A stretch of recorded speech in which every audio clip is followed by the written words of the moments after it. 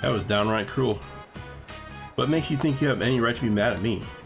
You know, at the very least, I've never judged you for who you are. I'm going home. Did I break it? I did.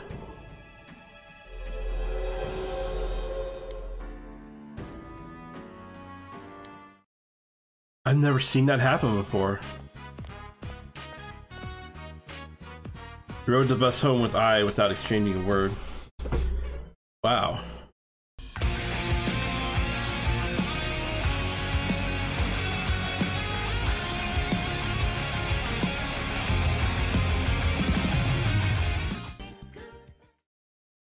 Your room. You brought Kanji here at his insistence. Why? Kanji? Sorry for barging in like this. I thought it'd be a good place. Oh, first though, there's one more thing I figured out.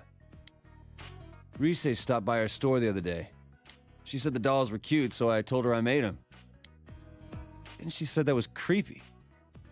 Kinda stung, but I kept on showing her the other stuff I made. And in the end, she said, maybe you're an amazing guy after all. Pissed me off the way she said it, but that aside, I get it now. This is what he was talking about. Just been throwing in the towel all this time. Of course no one could understand me. I've been keeping my distance out of fear. So I decided that I'd do things my way, no matter how tough. But it ain't just about hanging out with guys who understand you and telling the rest to get bent. You gotta make an effort if you want people to understand you. I wasn't even trying. Not just about my hobby, but like when the police suspected me.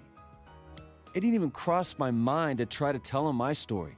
I let them think whatever they want. And because of that, you, Ma, and that kid all got dragged into it. I didn't put in the slightest effort to try and make them understand. It's easier for me to act tough. Kanji is smiling wryly. So from now on, I got 2 rules. Rule 1, be myself. Rule 2, get people to understand me. I want you to have this, Senpai. You obtain cute strap. This thing's me being me. Now I can say it straight out. Huh? That other me is me.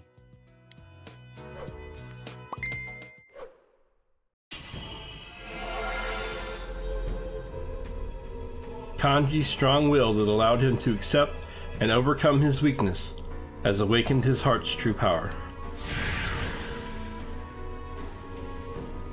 Kanji's persona has been reborn. That looks more like a fire persona than a lightning one.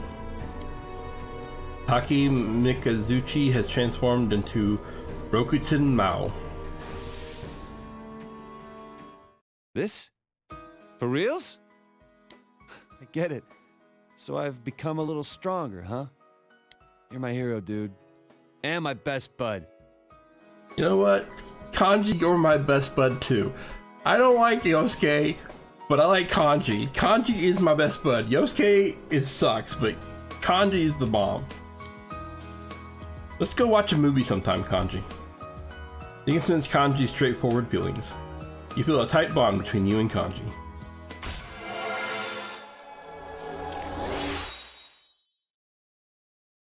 Kanji is my true BFF. I really like Kanji, I do. I really like him. I always have, but like, I don't think I ever finished a story before, but I'm glad I did this time. It was worth it.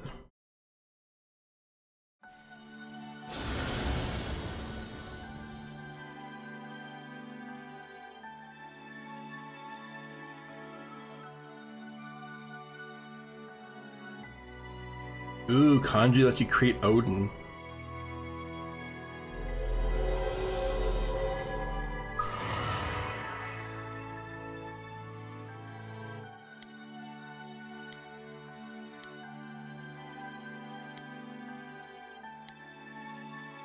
Kanji's growth of heart has affected his persona as well.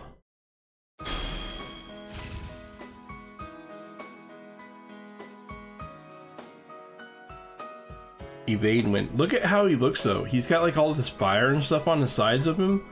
He's all red now. It feels like he should be a fire persona now instead of a lightning one. I mean, you can see the lightning still kind of on his mustache. I guess that's okay, but like even his sword was like a fire sword. Like I feel like he should be fire and actually I just realized he doesn't have like a second element. Like everybody else got nulls one thing and resists the second one, and he doesn't have that. Gotta have evade wind though.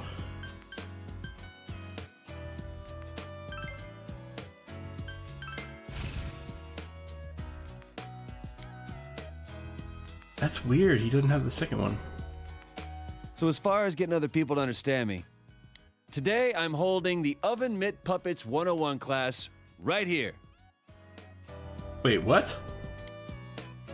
Don't worry, even you can do it. It'll be real cute. Believe me. You spent more time than you planned with Kanji. It has gotten dark, so you said goodbye to Kanji.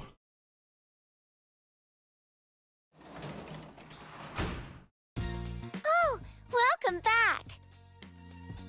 There was the delivery for you left on the table. Okay, so let me show you what I was talking about. So Yosuke, his persona has nullifies wind and is strong against fire, right? And Yukiko's is nullifies fire and strong against electricity. But Kanji's is just nullifies electricity. He didn't get a strong against something. Like, that's really weird. Like, why did he not get a strong against something? Like, he should get strong against fire. Or maybe strong against physical. I don't know, something. It just feels like he got cheated out of a... Everybody else got a strong against something. He didn't get that. That doesn't seem fair to me.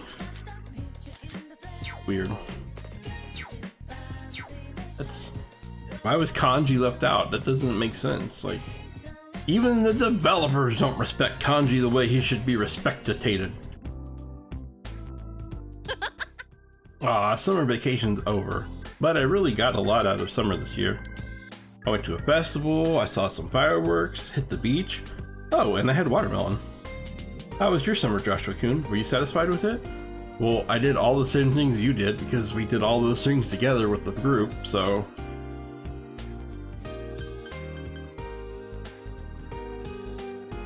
Yeah, I'd say so. Alright! Oh, I'm glad to hear that. Then our next step is to make the most out of winter break. We've got a lot of snow around here, so we'll be able to play some winter sports. I think being able to enjoy different things at different times of year is one of the things that's special about living in the countryside. The city sounds fun too, but I'd rather be able to have plenty of room to stretch.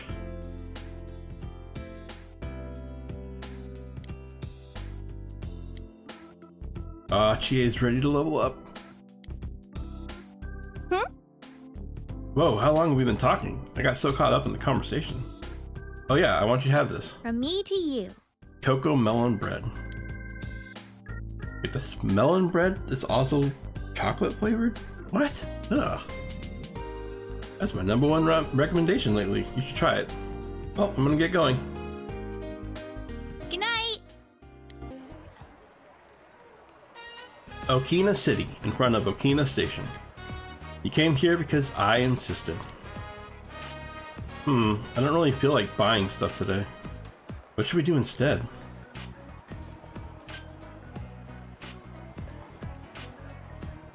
Let's just chill.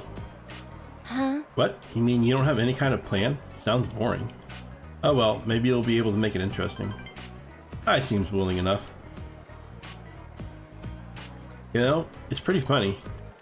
If I didn't sign up to manage your team, you wouldn't be here with me now. Looking at it from your perspective, I'd say you got pretty lucky.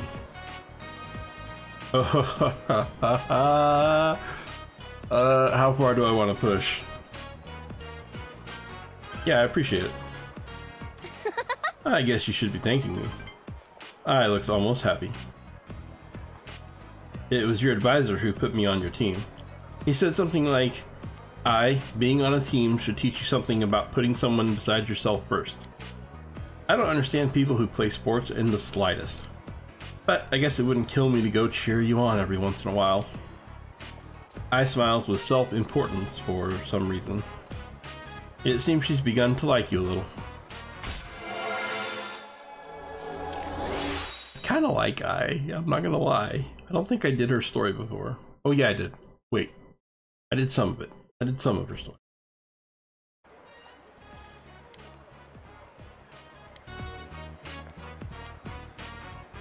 Hey, Ison? Us meeting here like this, it must be fate, right? So, you wanna go, out with me sometime? Ha, are you kidding me? Have you looked in the mirror recently? I rejected him without a second thought, and actually pretty harsh too. Are looks everything? Well, a guy has to look at least on par with me before I'd consider him. That, and he has to click with me, I guess. Besides, I'm not interested in dating anyone right now. I speaks with indifference. Ugh. I'm bushed. Let's go home. Goodbye. He returned to Inaba with and went home.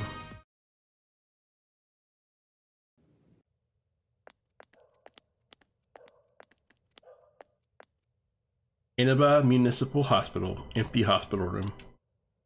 Sayoko found you and brought you here. Sayoko isn't saying anything. Did something happen? Stop. Stop it. Do you think you're some kind of counselor now? I'm sorry. There's no point in taking it out on you. I just got a call from the hospital I last worked at. The patient I was assigned to died. He was still just a little child. He always said he wanted to go to school, but it looks like he'll never get that chance. You know, he proposed to me. I told him I'd think about it when he became an adult. But I forgot about him. When I transferred here, I was so busy. I thought about him once in a while, but soon I just forgot. But he was fighting for his life that entire time. What am I doing?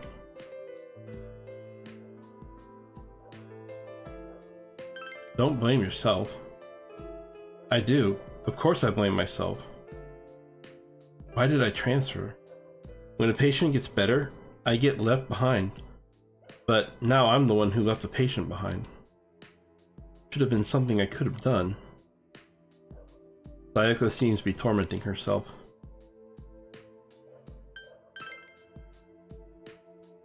Oh, I'm sorry.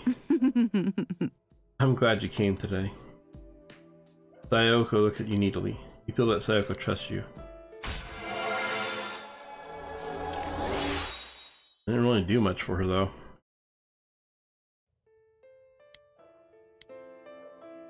I'll do it. I'll do it. There has to be something, anything I can do. Goodbye.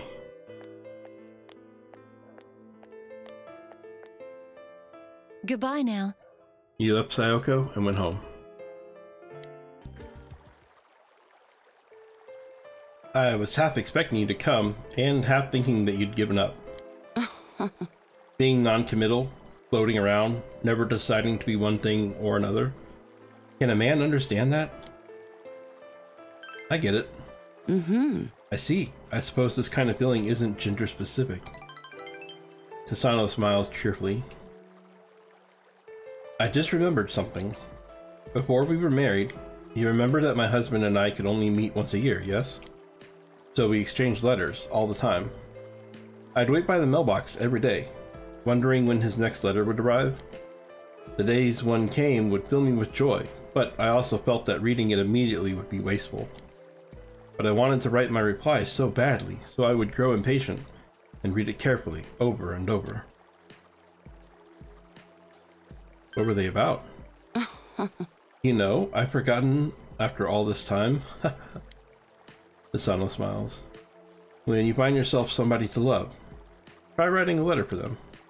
Just one line can convey so much more of your feelings than 100 speeches. Hisano smiles nostalgically. You feel some kind of loneliness she's bearing.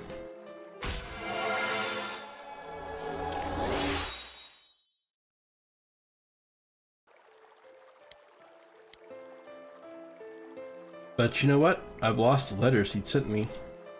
I thought I kept them in a safe place. Well, I suppose I don't need them anymore anyway. Hisano looks sad. Maybe having those letters again would cheer her up. I'll see you again. He left Hisano and went home. I wonder if I'm supposed to find those letters somehow, but how? I don't know where she lives. I don't know where I would find them.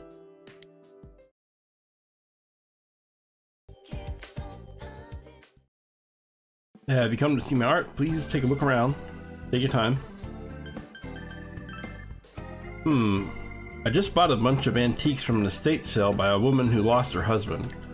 I found these strange letters in with what I bought. They're love letters. Don't you think it's strange? Throwing them away is a bit cold, and returning them to their owner is also kind of an admission of reading them. Are these the letters that Hisano had told you about before? You asked Daedra for the letters he found. Received husband's letters. My. The letters from my husband. How? You told her they were at Daedra. My. Oh my, it must have been when he came to collect the contents of the storehouse. So that's where I kept the letters. Thank you, Joshua-chan. From the bottom of this old woman's heart, I'm so happy. Hisano is very happy. Well, she just said so. But I'm going to burn them. What? You do not just make me go find those letters so you can burn them. I'll go get some matches. I'm not gonna let her burn them. She's going to burn them. What should you do? Read them. You decided to read a little bit. The wooden well frame. I was once shorter than it.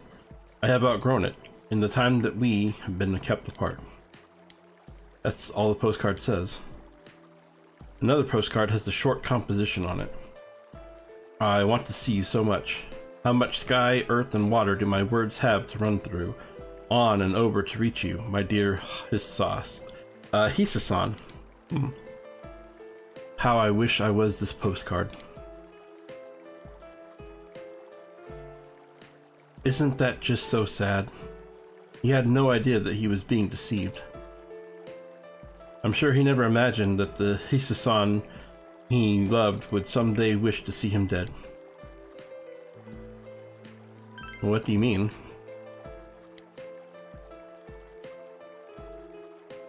He was a kind, honest, and loyal man.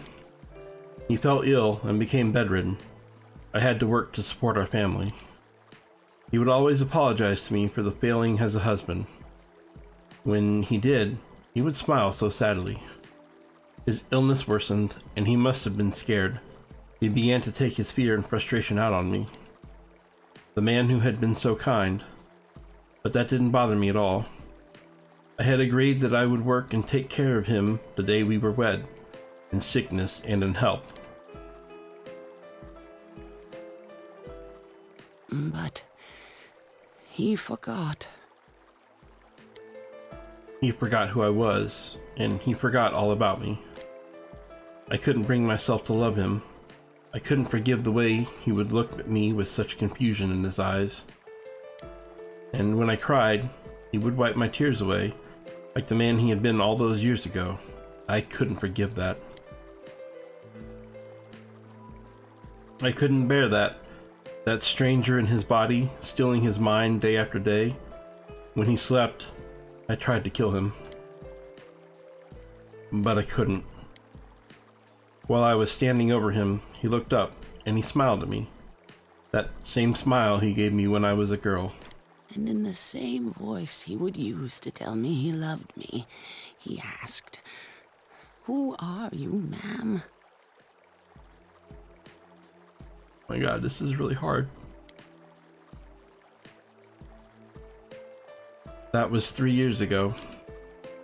After that day, he would forget who I was every morning. Every day he would ask me, "Who are you?" And every day I would answer, "Who am I today?" I was a total stranger to him until the very end. He was being cared for by a stranger as he passed away. That was his punishment for forgetting me.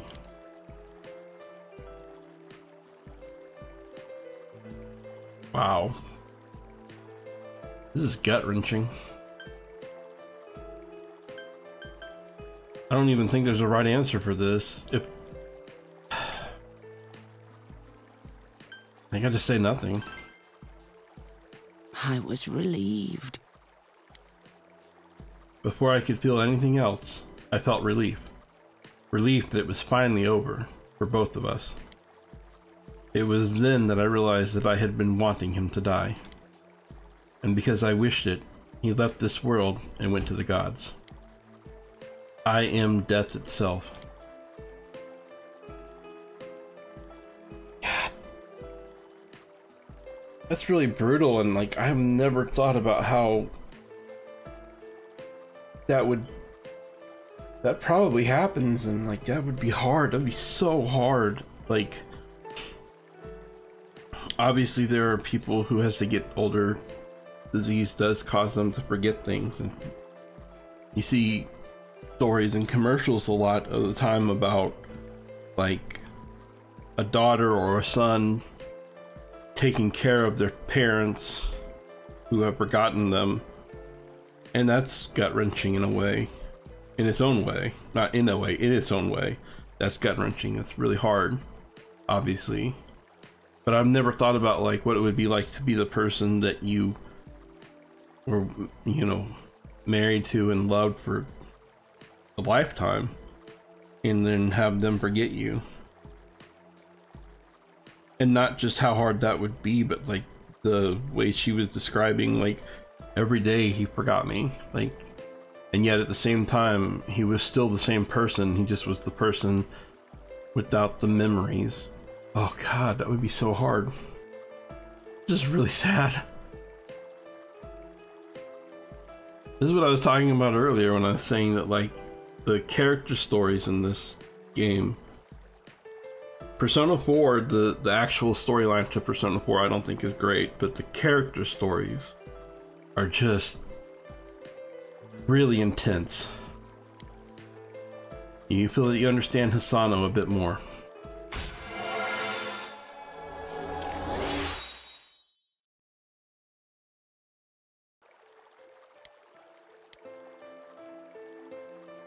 Please, throw the letters away. I can't bear to see them anymore. I don't want to touch them anymore. I'm sorry. You weren't able to give Hisano back the letters from her husband. Perhaps you should speak with the owner of Daidara.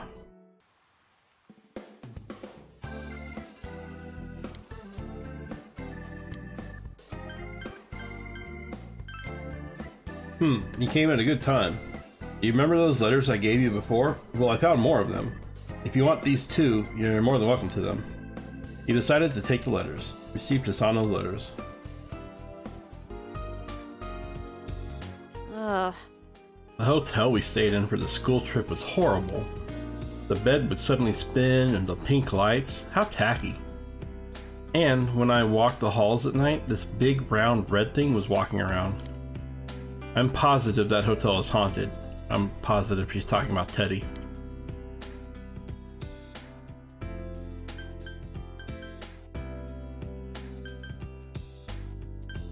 It's the ghost of a bear.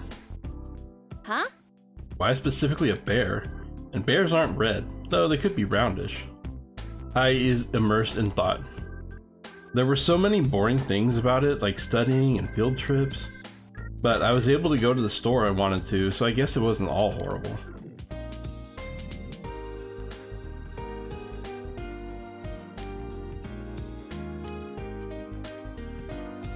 Hey. Wow, it's pretty late. I should get going home. Oh yeah, I've got something for you. I'm giving this to you. You received tap soda from I.